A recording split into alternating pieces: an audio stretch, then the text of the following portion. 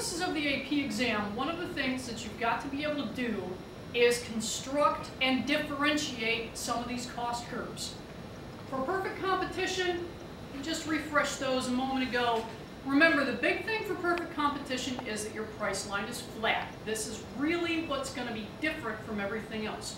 Your basic cost curves are not going to look different, but your demand is different, so your marginal revenue is different, and that's really where this can get a little sticky. You got to remember how this is supposed to look. So, just like with perfect competition, we're going to start with the same axes.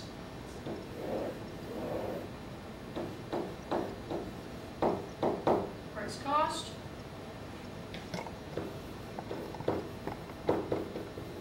And quantity output. And remember,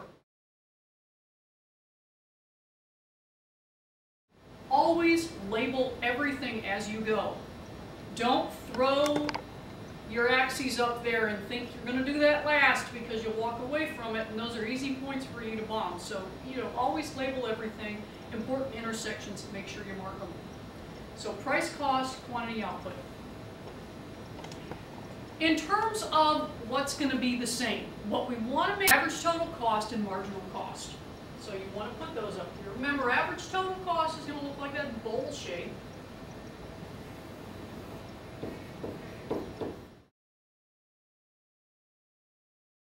And marginal cost wants to come and intersect that at its lowest point. It's going to look like a little J or a big J. Okay? So you want to make sure you start with that. Now, this is going to be different from perfect competition because of the demand curve. I think I'm beating that dead horse sufficiently.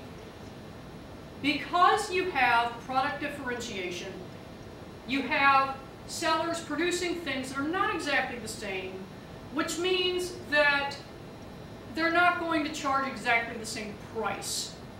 So what's going to happen is that your demand curve is going to slope downward, which is what you've seen most of the time with macro and micro so far. Okay, so let's go ahead and put a demand curve in here. And let's see.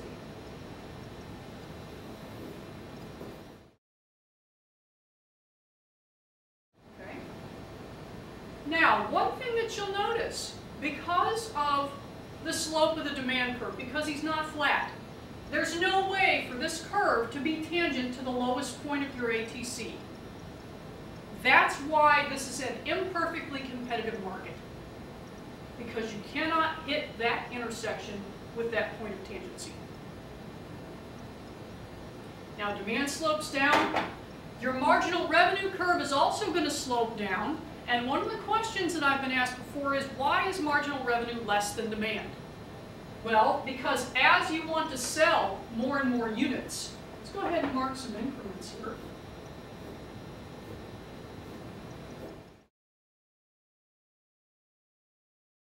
As you sell more units, your price is going to decrease. Okay, we're sliding down the price line as we slide up the quantity line. The increments of money that you're going to earn are going to also be decreasing. So as your price drops, your marginal revenue drops. So your marginal revenue curve is going to be below your demand curve.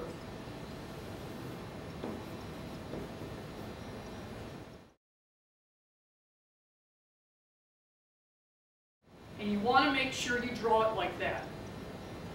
Now, just like with perfect competition, when we look at these graphs, we want to be able to pick out at which level this firm is actually going to produce. How do we look at this and determine where the heck is the quantity where this producer is actually going to be?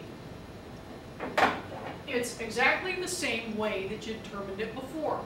Marginal revenue equals marginal cost. I hope you remember that rule.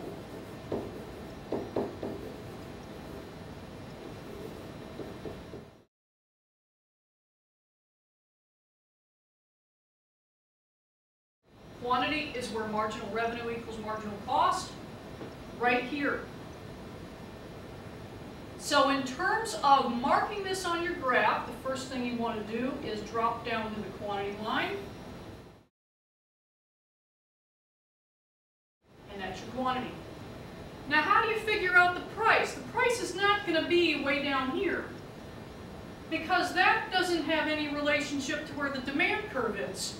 To determine price, you keep going straight up, you hit your demand curve, that's the amount that people are actually going to demand. Okay, that's the quantity we can sell, that's the quantity we're producing, that's the corresponding price.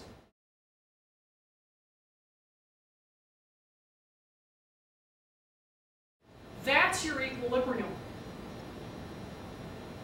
That's where you're going to be. Now, how do you determine whether or not this firm is making a profit? Well,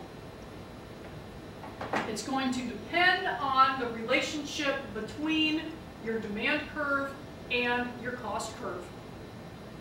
If demand increases, then we would expect the price to increase. Remember when we do the industry curves? You have to keep all of these things in mind even when you're just dealing with the firm. But when we do the curves for the market, price, quantity, demand, supply, if demand increases, we'll go ahead and slide them out. And what happens is our quantity increases and our price increases.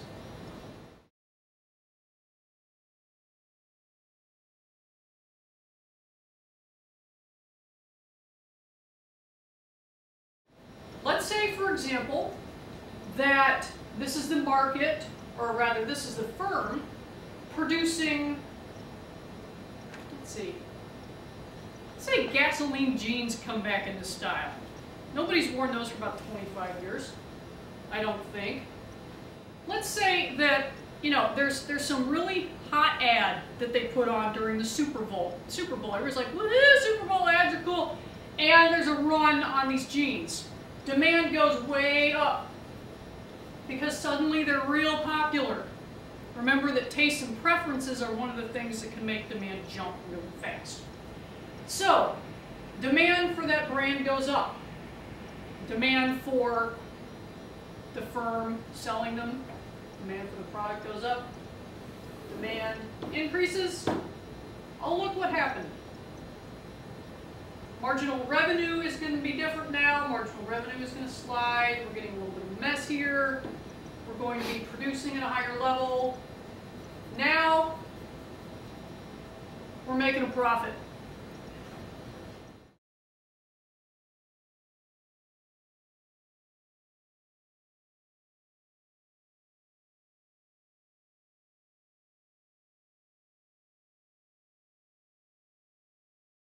So, when the price is above average total cost, you're making an economic profit.